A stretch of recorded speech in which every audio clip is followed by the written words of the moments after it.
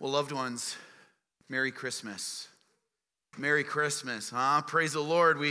We made it, and we made it through the snowdrifts tonight, huh? Come on. That's an act of God in and of itself. Go, Lord.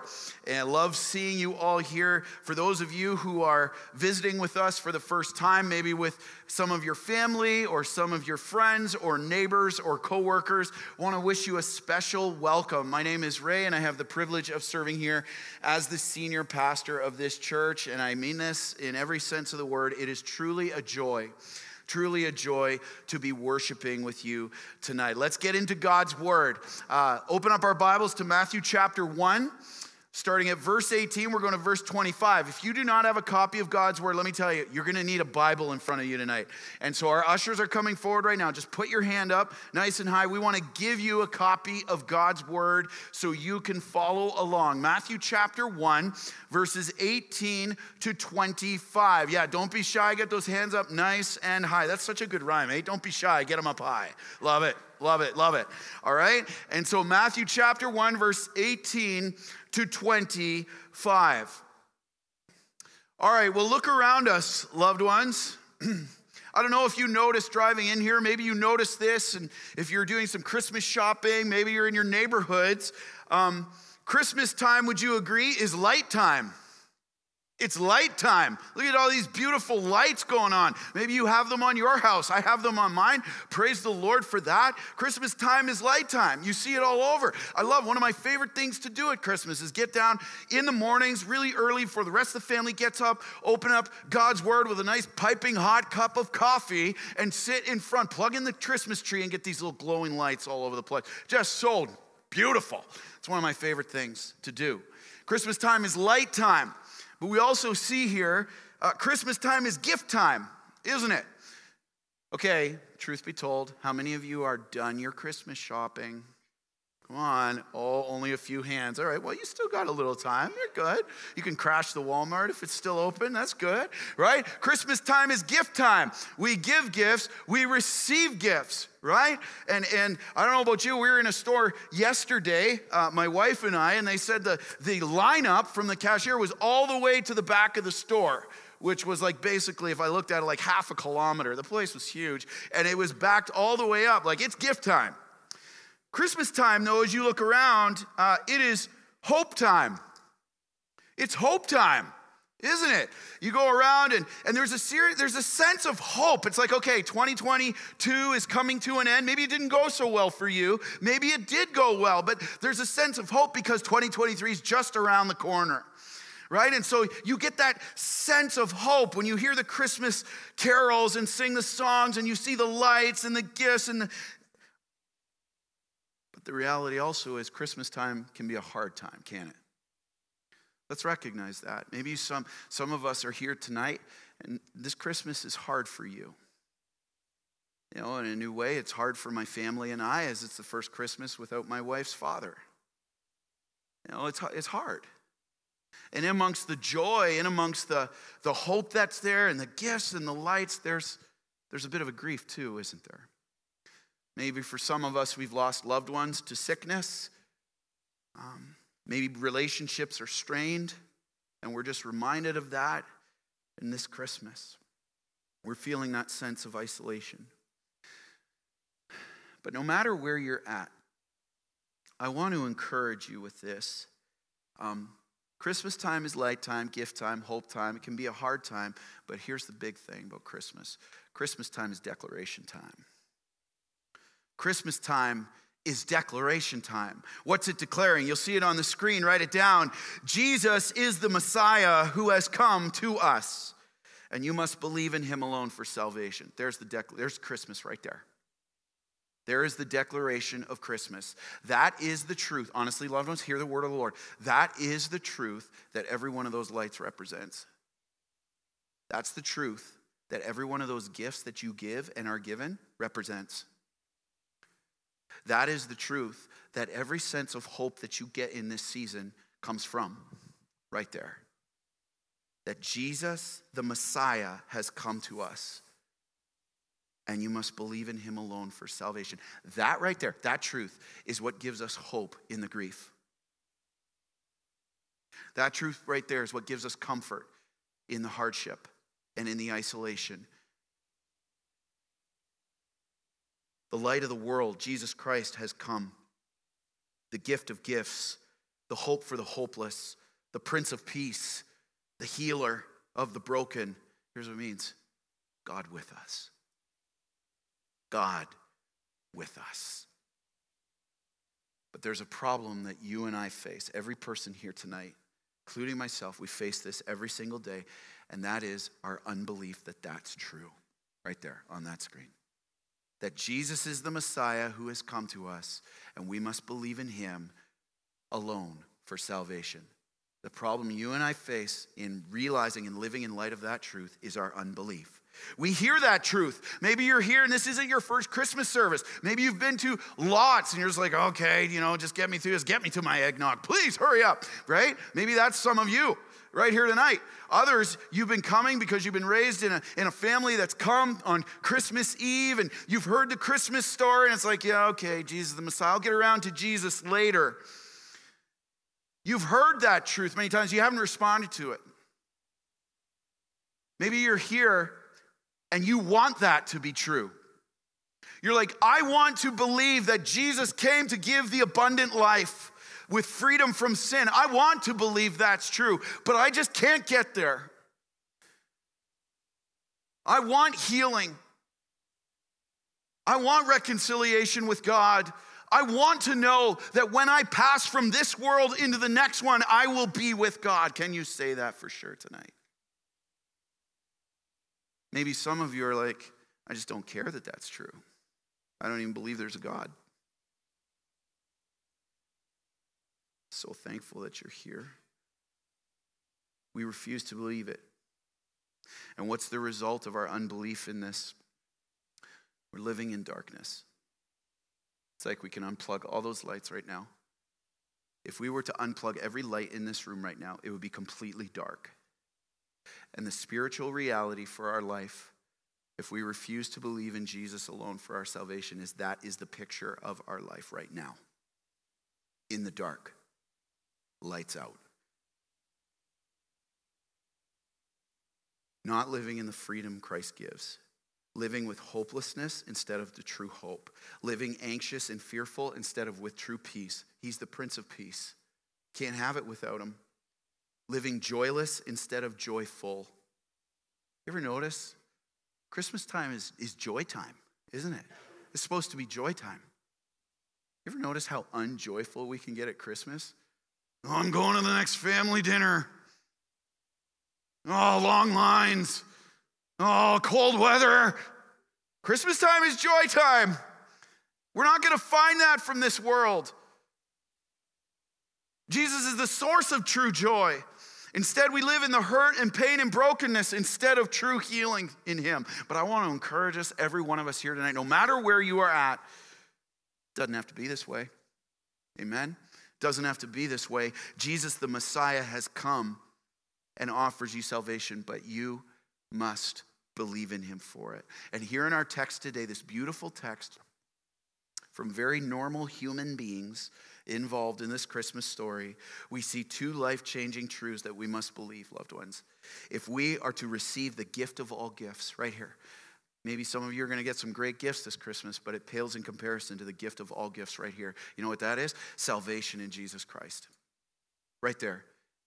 Salvation in Christ and living in freedom and the life that he offers. Two truths we must believe. You ready to go? Let's stand to honor the authority of God's word, and we will read it together. Matthew chapter 1, verses 18 to 25. Matthew 1, 18 to 25. Let's go. Nice and loud. Kids, nice and loud, okay? Matthew 1, 18, 25. Let's go. Now the birth of Jesus Christ took place in this way. When his mother Mary had been betrothed to Joseph, before they came together, she was found to be with child from the Holy Spirit. And her husband Joseph, being a just man and unwilling to put her to shame, resolved to divorce her quietly. But as he considered these things, behold, an angel of the Lord appeared to him in a dream, saying, Joseph, son of David, do not fear to take Mary as your wife, for that which is conceived in her is from the Holy Spirit. She will bear a son, and you shall call his name Jesus, for he will save his people from their sins. All this took place to fulfill what the Lord had spoken by the prophet. Behold, the virgin shall conceive and bear a son, and they shall call his name Emmanuel, which means God with us. When Joseph woke from sleep, he did as the angel of the Lord commanded him. He took his wife, but knew her not until she'd given birth to a son, and he called his name Jesus. Hear the word of the Lord, and all God's people said, amen. You may be seated. Let's get into Christmas. See, Jesus has come to give salvation, but you must believe, number one, here it is, first truth we got to believe, his supernatural birth, that there's no one like him. His supernatural birth, there's no one like him. See, here's what we mean by that. Jesus was born fully God and fully man. Just think about that for a second. Jesus Christ was born as fully God and fully man. Here's the question facing you and I tonight. Will you believe it? Fully God, fully man. Let's get our context. It's the first Christmas season. First Christmas right here.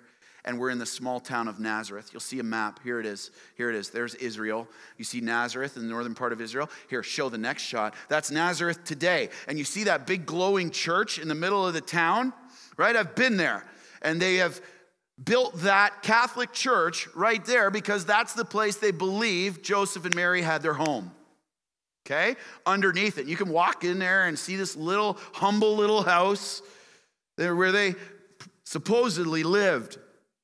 And here in our text today, a young man named Joseph is betrothed to a woman named Mary who was a virgin. Now you got to understand, Mary's about 12 to 14 years old. She's 12 to 14. She's like a teenager, early teenager. And Joseph's not much older than that. She's 12 to 14. And they both come from poor families, dirt poor. If you walk into that house where that church is built upon, you see it's tiny. There's like 2 rooms max. There's nothing special about Joseph and Mary in the world's eyes. Nothing. They're not like your A-listers in society with all the glitz and the glamour. They're poor. They're young little teenagers. And yet notice verse 18, it says they're betrothed. We have a word for that in our society today, and that is engaged. They are engaged. And what does that mean? Well, it's a little different here in the first century than in the 21st century today. When you were betrothed, it means you were legally pledged to be married. You were legally pledged. If you guys were betrothed, husband and a wife, you couldn't just say, I changed my mind and walked out of it. You actually needed a legal certificate of divorce to get out of it. And the betrothal period was 12 months. You were betrothed for a year. And during that time, you actually wouldn't see each other. So here's Joseph during this betrothal period. He's getting the house ready and preparing for his wife. There's Mary during this period getting prepared to be a wife. And they're not seeing each other. And that's why, because they're legally pledged to be married, that's why in verses 19 and 20, if you look at the text, go back to the text, you see that? It says they were husband and wife. Because it was like, it's a done deal. And we just need to formalize it with the ceremony. But they're already legally pledged. And they stayed apart because they wanted to avoid couples that were betrothed in Jewish culture and tradition. They stayed apart because they wanted to avoid any hint of sexual immorality. Because there's some serious consequences for that, as we will see in just a few moments. So they were staying apart. But notice also, as we see throughout Scripture in the Gospel of Luke, Mary and Joseph both feared the Lord. That means they wanted to honor the Lord. They were faithful to him to follow his commands. And so here's the key we have to understand. This couple, this teenage couple, is the couple that God chose to be the earthly parents of his son, Jesus. This little couple. but he did it in a way that no one expected. No one could have expected this. It was a supernatural birth that was humanly impossible. Humanly impossible. You say, what do you mean by that? Here's the first thing. Write it down. It declared there's no one like Jesus. Why? Because it was a virgin birth. It was a virgin birth. Go back to the text, verses 18 and 19. Eyes in the book, so good. Now, the birth of Jesus Christ took place in this way. That is an authoritative statement. You notice that? It took place like this. It wasn't, well, it maybe took place like this. It could have taken place like this. Notice the authority of God's word. This is how his son was born. Authoritative statement. When his mother, Mary, had been betrothed to Joseph before they came together, she was found to be with child from the Holy Spirit. And her husband Joseph, being a just man, that is, righteous man who feared the Lord, and unwilling to put her to shame, resolved to divorce her quietly. Oh, we've got a major issue here. Did you check it out in that text? There's a major issue that's going on. What's the issue? Well, just that everything in Joseph's life is getting thrown out of whack right now.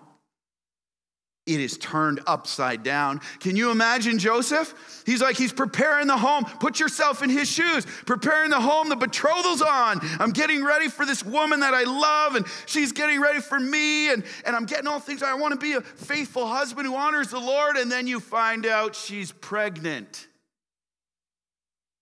And it's not from you.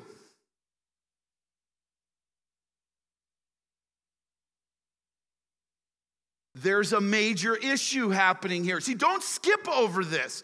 Yes, Joseph feared the Lord and he loved him. He was human. How would you feel? He's got a major problem, he thinks. Mary is pregnant. And notice how Matthew, the writer of this gospel, one of the apostles and disciples of Jesus, notice what he said to just drill the point down a little bit more. Verse 18, he says they hadn't come together. He's just driving the point. There's been no activity happening here. They've been living apart as they should be, wanting to honor the Lord and each other. This wasn't allowed for Mary to be pregnant.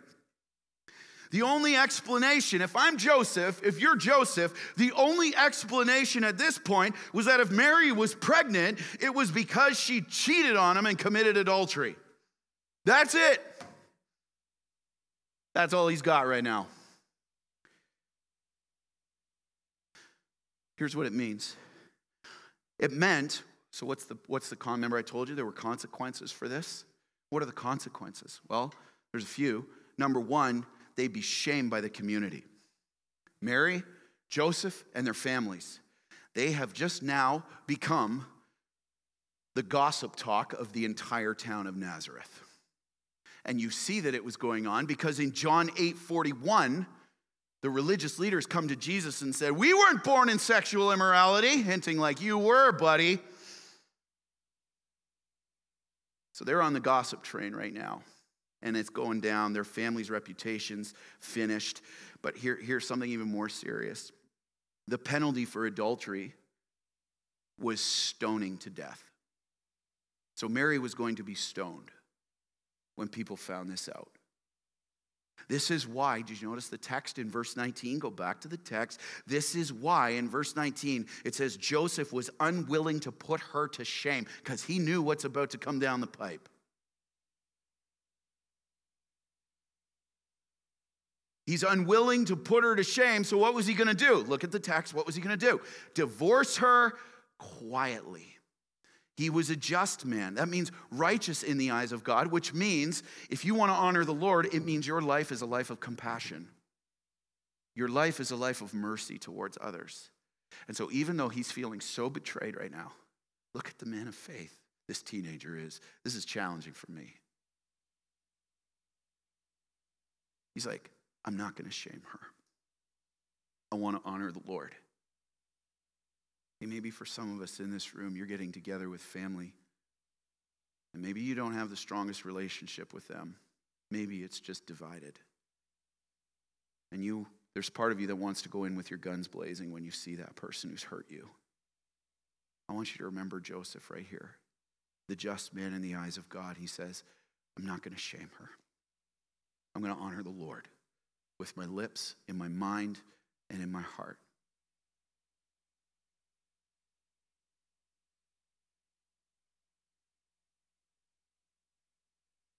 See, here's the key we need to see from these first 3 verses, 18 to 20.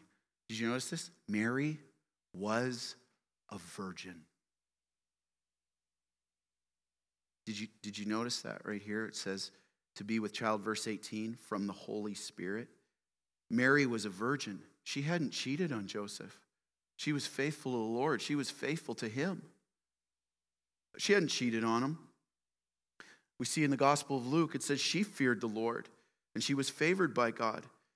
And so what that means is this, loved ones, whether you've heard this part of the Christmas story 100 times or this is your first time, here's what this means. Think of this. Virgin mother. You know what that means? That is naturally impossible.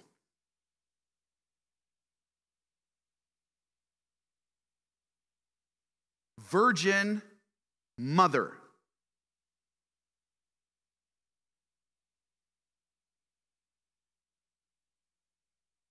It's naturally impossible.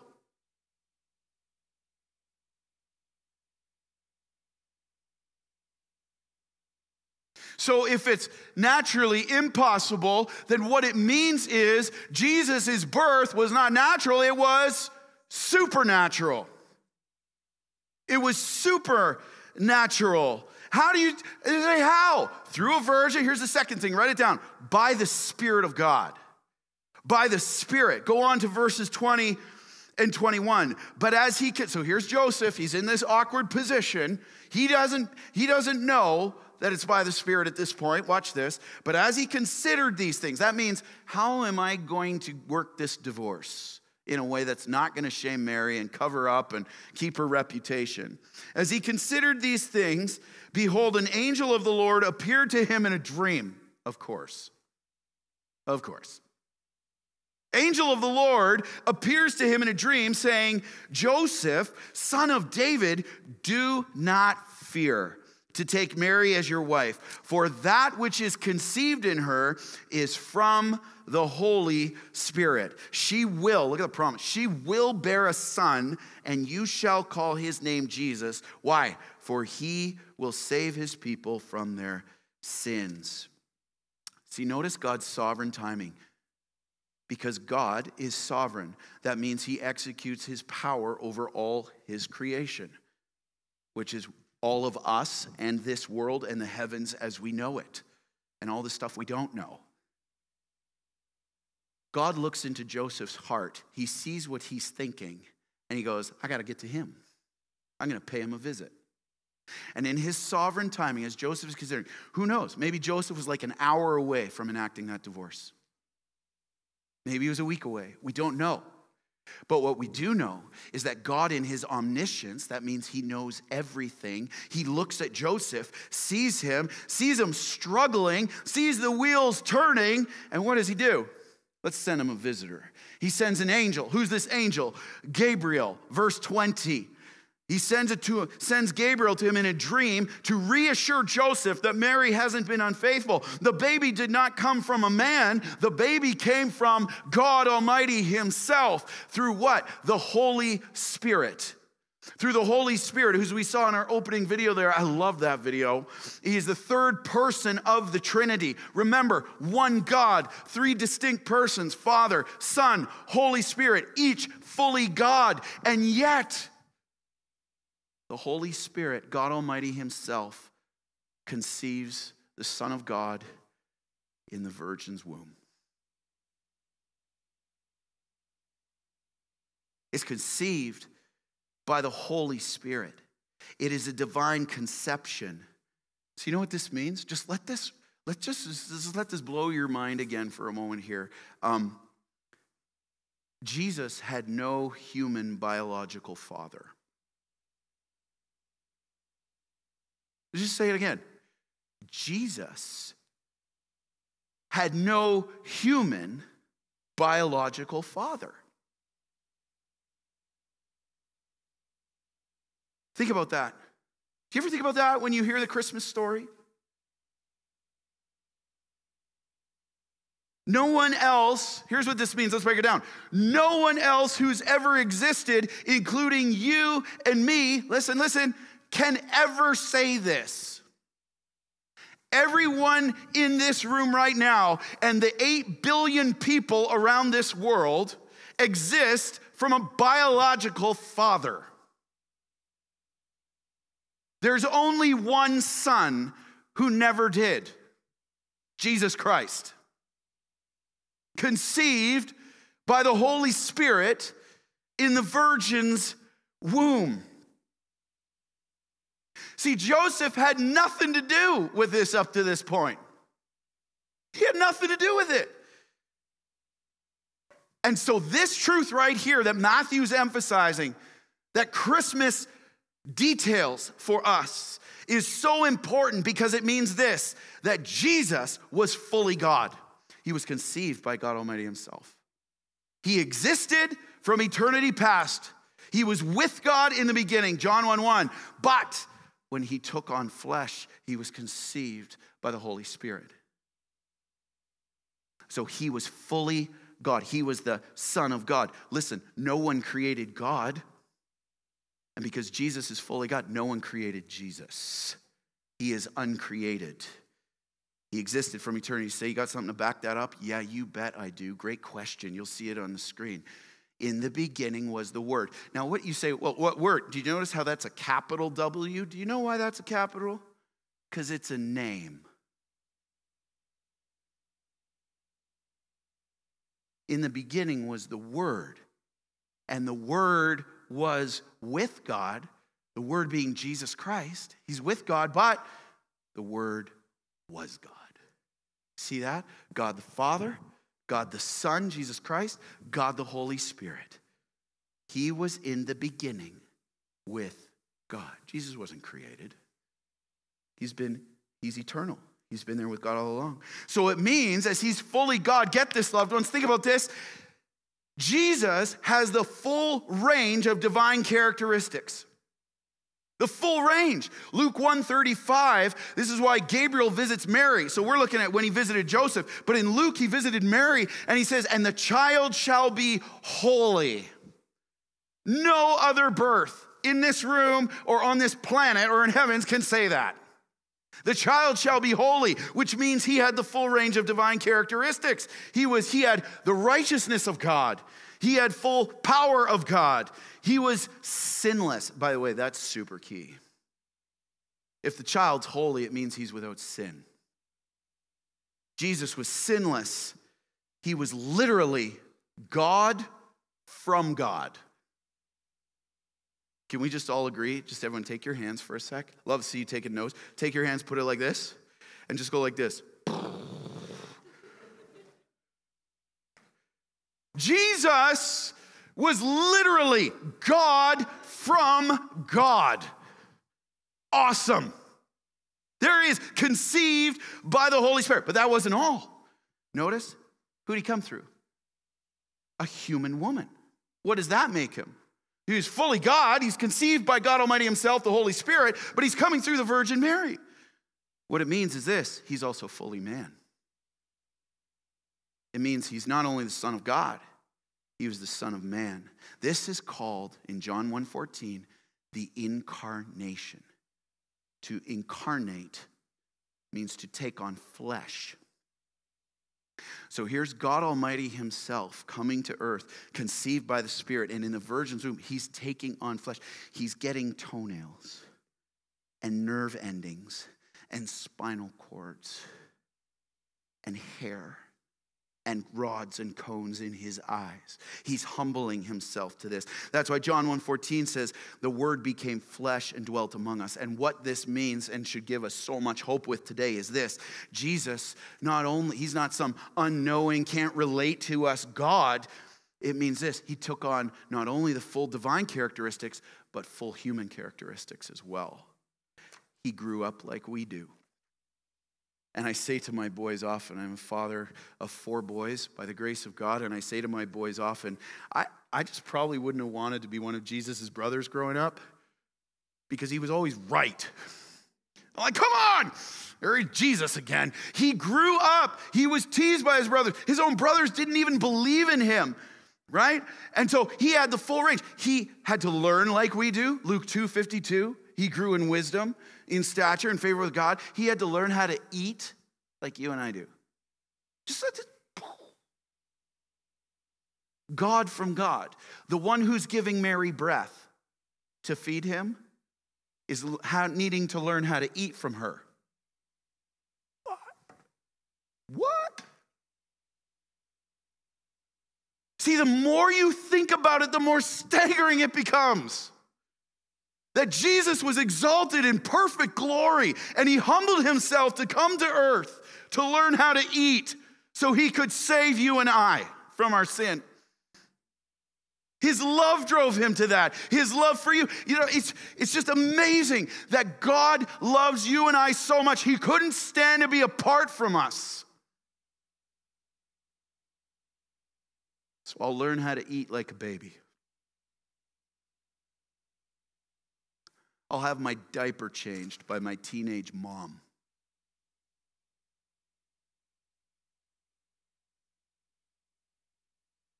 He was tempted in the same way you and I are. That should give us a lot of hope today. He can identify with us. And here's the beautiful thing. Because he was holy, because he was fully God too and fully man, he never sinned once. He was sinless. Not one sin in 33 years of his life on earth. 33 years. And what this means is Jesus had 2 distinct natures. The nature of God and the nature of man. Yet working in perfect unity with each other. It's mind-blowing. There's no one like him. There's no one like him and never will be. Jesus was born as fully God and fully man, but here's the truth. This is probably one of the greatest stumbling blocks to people coming to faith in Jesus Christ. They hear that, they read it in the truth of God's word, and they say, I can't believe it. Will you believe it?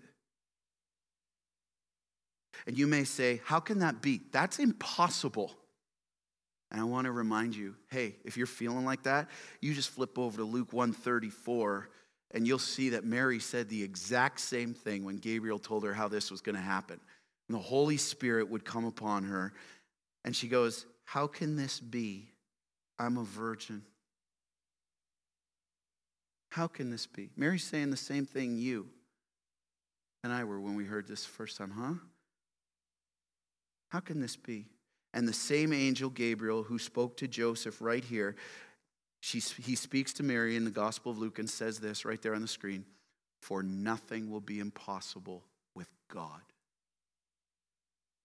The one who created all things and is sovereign and who created you and I and every one of your toenails and nerve endings and synapses and your brain matter and all of this stuff is the same one who is sovereign over all creation. He can do whatever he wants because he is God. And he will work all things in your life and mine out for our greatest good and his greatest glory if we turn to Jesus Christ and are saved. See, will you believe it? And maybe you're here and you're like, there's something inside of you right now. It's like, I want to believe that. Intellectually, I just can't get there. I can't get there. Here's where it starts. Pray this. Start right now. Even pray it right in your seat right now. Lord, if this is true, Lord, if this is true, I want to believe it. But help my unbelief and open my eyes and heart to know the truth that will set me free. Open my eyes and my heart to receive the gift of gifts right now, if this is really true. And the same Holy Spirit who opened the eyes of Joseph and Mary and billions of other people across history, you pray that, he will open yours if you want to believe. But that's your choice. See, Jesus has come for our salvation, and there's no one like him. fully God and fully man, but you must believe in his supernatural birth. And from this final point today, you must believe his salvation promise. His supernatural birth and his salvation promise that there's salvation in no one but him. Salvation in no one but him. See, salvation is given through Jesus alone. Here's the truth, face it. The question of Christmas is this: will you believe in him? That's the question of Christmas. Watch this. Go back to the text, Matthew 1, 21 to 23. It's so good. Get ready. 21 to 23. She, that is Mary, Gabriel goes on to say, remember this is the dream to Joseph, she will bear a son and you shall call his name Jesus, for he will, look at the promise, save his people from their sins. All this took place to fulfill what the Lord had spoken by the prophet. Behold, the virgin shall conceive and bear a son, and they shall call his name Emmanuel, which means God with us. Awesome. You see that? After declaring to Joseph the nature of Jesus as fully God, fully man, confirming the divine conception, Gabriel now declares the mission and the promise of Jesus. And notice this, it says there in verse 22, the Lord had spoken by the prophet. What prophet is he talking about? The prophet Isaiah, who gave this prophecy to King Ahaz. The Syrian King Ahaz, you can look him up in history. Ahaz existed. You look up the prophet Isaiah, you can see that he existed. Look at, he gave this prophecy 600 to 700 years before this moment right here. 600 to 700 years earlier, verse 22. And here's what we got to understand, loved ones. You say, well, that's impossible. Listen, you don't have to throw away your intellect to believe the virgin birth and the truth about Jesus Christ. You don't have to. This was given, and this is one prophecy. We listed a whole bunch more in the worship set earlier. And there's hundreds more all throughout Scripture, pointing towards this moment right here, that Jesus is the only Messiah. And it says, notice this, he will save his people from their sins. That's what's in a name. Here's what's in Jesus' name. It means Savior. Jehovah saves. Now, who are his people? Notice that. He will save. Notice it doesn't just say, he'll save people. He'll save all people from their sins. It doesn't say that, does it? What does it say? He will save his people from their sins. Who are his people? Those who've repented of their sin and confessed Jesus as their Lord and Savior. And only those people will be saved. His people. Those are the children of God. And notice the result. He will give them salvation. Look at verse 21 again. I'm going to read it. Okay, put all your Christmas plans aside again for a moment. This is Christmas right here, verse 21, summed up in one verse. I'm going to read it again. I'm going to read it slowly. This is Christmas. 21, eyes in the book. Let's go. She will bear a son, and you shall call his name Jesus, right here. For he will save his people from their sins. There's Christmas. That's what every one of these lights flickers to represent. That's what every one of those gifts you'll unwrap tomorrow represents. He will save his people from their sins. The word save there, by the way, means to deliver out of danger in the Greek. It means to deliver out of danger. See, and you say, well, wait a sec, I wanted like a nostalgic Christmas service, hear about some wise men bringing some gifts and things like that. Listen, you look at the screen. You can't understand the greatest gift of Christmas, next slide, until you understand the gravest truth that it addresses. You and I can't understand the greatest gift of Christmas until we understand the gravest truth that it addresses. And that is the grave truth about our sin. And the danger, notice save means to deliver from danger. The danger that our sin puts us in. Because here's the truth we need to face that Christmas confronts. Every single one of us has a problem. You and me. Every single one of the 8 billion people on this planet has a problem. But loved ones, it's a problem that not a single one of us can fix on our own. We can't fix it. And what's that? The problem is sin. Romans 3:23 says, for all have sinned and fall short of the glory of God. You commit one sin and you've disqualified yourself from getting to heaven on your own. One. And what is sin? Let's just be clear. You'll see it on the screen. Any failure to conform to God's moral law in act, attitude, or nature. Our thoughts, our actions, and even our nature, because we are born from 2 human parents, right? And we've inherited our very first father, Adam's guilt from his sin. Act, attitude, or nature, the moral law of God. What's that? The Word of God. And you see the impact of this. You can't tell me you look on the news and you can't see the impact of sin on our world. You can't tell me that. You say, we're all just good people. We'll go to turn on the news. You can't tell me that. And I won't try to tell you that. You see the devastating impact and the danger of sin on marriages, on children, on nations. You felt it in your own life, and so have I. The brokenness, the grief, that something's wrong. Something's not right. Something's not the way it was meant to be. You feel it, and so do I. And this is the danger of sin. It separates us from God.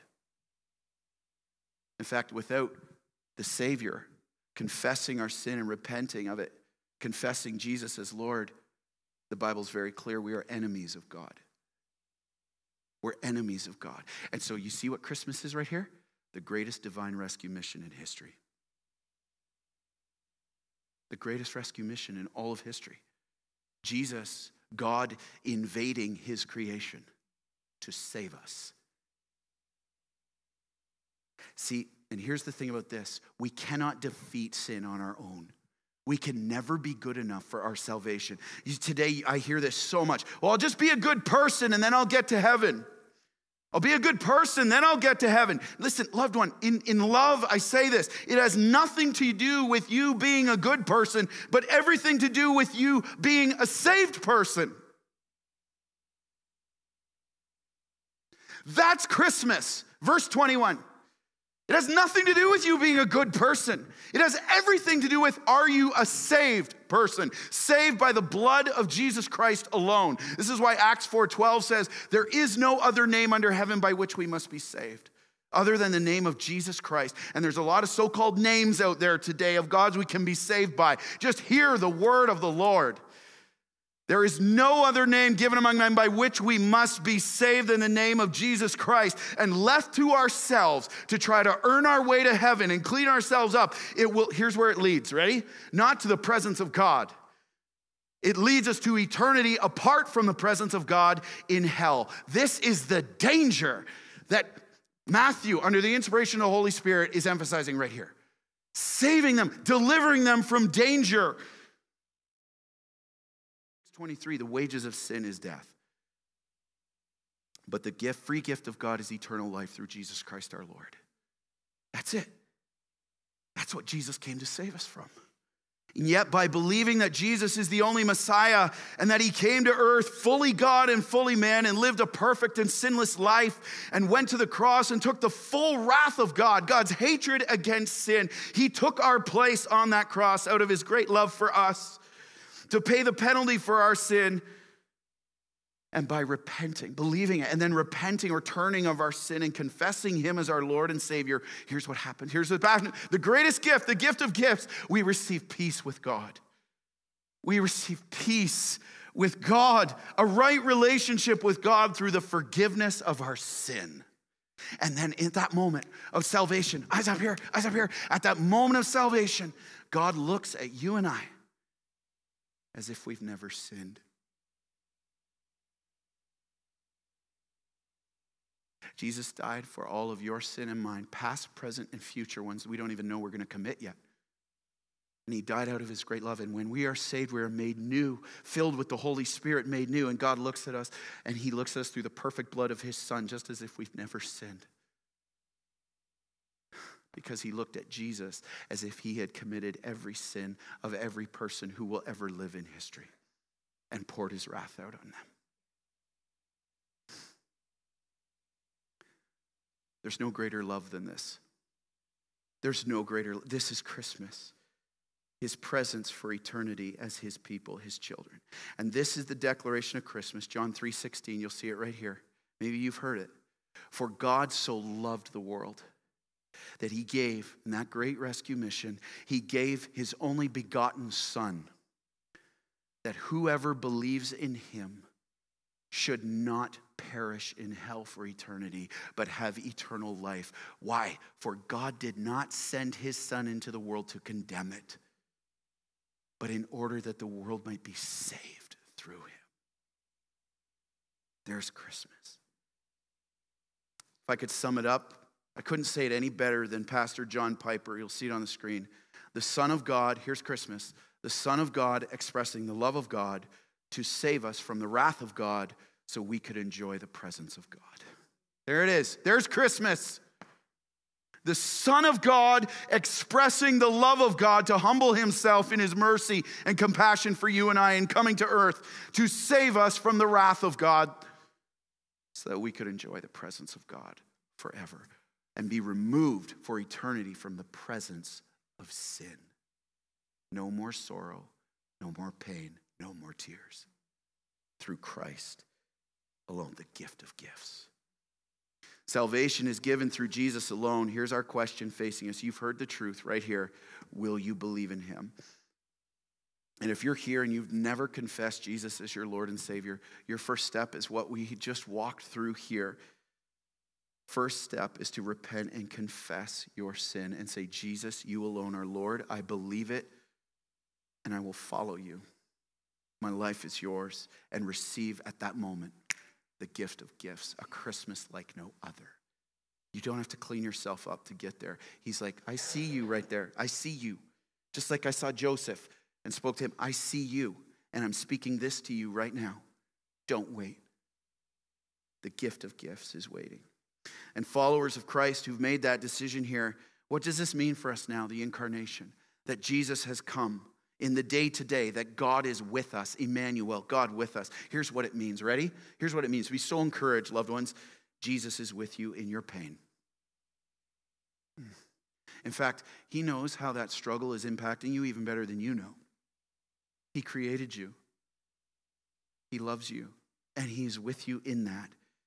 He's with you in the unknown. What's going to happen to the economy next year? What's going to happen, political climate? What's going to happen, wars and rumors of war? Jesus, if you are saved, it means he is with you and he will hold you steadfast. And you do not need to fear. Here's what else it means, God with us. It means he's with you in your fear and anxiety, and you can cast it on him and be free of it and have peace. It means he can identify with your struggles and temptations of sin. Hebrews 4:15-16 say that so clearly. He was tempted in every way you and I are, and yet did not sin. At all times and in all things, as you turn to him, he is ready to empower you and I with his comfort. Anyone in need of comfort tonight? His peace, his strength when you feel weak and weary, his joy, his hope, his truth, his wisdom, and his presence for your good and his glory as you call on his name. As we, as followers of Christ, live on his mission as his witness. See, Matthew 28, the very last verse of the book of Matthew. Right here, Jesus says, you shall call his name Emmanuel, which means God with us. Then you go over to Matthew 28 and you get to verse 20. Do you know what Matthew ends this book with? Where Jesus told his disciples, I will be with you always to the end of the age. Book ends it. God with us. I'm with you always. What a promise. What a Savior. What a Savior. And will you believe and draw near to him, church? Will you cast it on him and stop trying to do things in your own strength? Now, what happened to Joseph? What about Joseph? We're left hanging here. Thank goodness for verse 24 and 25. Let's close it out. When Joseph woke from sleep, here it is, watch this. Look at the faith. He did as the angel of the Lord commanded him. One word, I'm in. I'll take the shame. I'll take the gossip. I'll take the rejection by the community. He took his wife, but notice this again, Matthew emphasized verse 25, but he knew her not. No consummation. No consummation. Until when? Until she had given birth to a son. And watch this. And he called his name Jesus. You see how that's so beautiful? Joseph believed and responded by faith. Will you? By taking Mary as his wife. And notice this. He called his name Jesus. Do you know what that means? When Joseph called Jesus and he named him, it means he adopted him. The Son of God was adopted. Joseph wasn't his biological father. He was adopted. He gave him full legal rights in that home by naming him and taking him as his son. And because Joseph, verse 20, was from the line of David, what did it do? It fulfilled the word of God that the Messiah would come from David's line. Maybe some of us here are adopted biologically. Did you know the Savior knows what it's like to be adopted? Maybe some of us here lost a parent from an early age or had some absent parents. Did you know Jesus grew up? Joseph died when Jesus was just young. He grew up without a father most of his life. A single mother. Did you know that? Why did he do that? So he could identify with us. What a Savior. See, it's so clear. It's so clear. Right here, next slide. Jesus is the Messiah who has come to us. And you must believe in him alone for salvation. This is Christmas, right here. This is our hope. There's no one like him. There's no one but him. Emmanuel, God with us. Will you believe? Let's pray. Lord Jesus Christ, the more I go through this, the more staggering it is. You left perfection and perfect glory in heaven and came to earth out of love to save us from our sin, to save your people, those who would confess and say, yes, Jesus, I'm a sinner, but you're the only Savior, and I put my faith and trust in you alone for salvation. And if you're here and that's the decision that you need to make right now, just go before him right now and say, Jesus, I believe. Jesus, I believe. I want to receive you as the gift of gifts, eternal life, forgiveness of sin. I know something's not working. I know the darkness. I see it all around me. Oh, Lord, would you save me? Light of the world, would you save me? I repent and I confess you as Lord. And Father, for those of us who have made that decision right now, I pray we would leave here so encouraged that Jesus came as fully God and fully man and is with us always to the end of the age. That we are never alone. We are never alone. We have a friend who sticks closer than a brother. The King of Kings, the Lord of Lords, Emmanuel, God with us. In Jesus' name, amen. Loved ones, will you stand and respond in worship with us now?